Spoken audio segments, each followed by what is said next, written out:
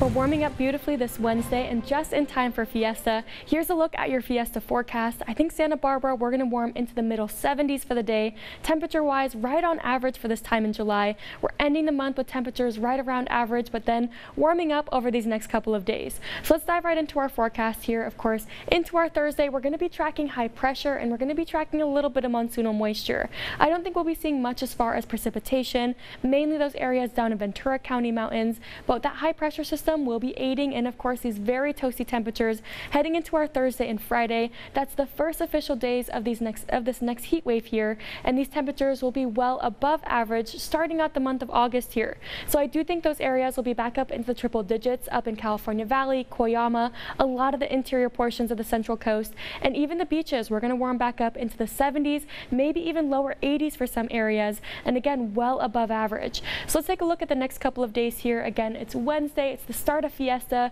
We have a couple events going on today, and then we also have that Fiesta parade starting on Friday. So the weather really cooperating with us. Again, I do think we're going to be warming a few more degrees heading into our Thursday and into our Friday. Those inland areas, though, sweltering hot conditions. You want to make sure to practice fire safety and heat safety as you do head out the door.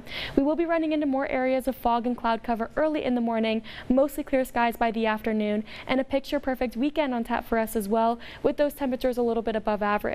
But here's a look at our Wednesday forecast here. So 80 degrees in Montecito, 71 there in Summerland. Very, very light winds for the day. No watches, warnings, or advisories here. Overnight lows back into the 50s. A beautiful day to be outside, go hiking, biking. Tons of people will be flocking to the Santa Barbara Southwest Coast. Again, because of Fiesta, we have amazing events going on. Get outside and celebrate. If you're out over in San Luis Obispo, expect those temperatures to be right around that 80-degree mark, 90s for those inland areas. So still feeling like summer, but a beautiful day to be outside. So enjoy it while it does last. Have a good one.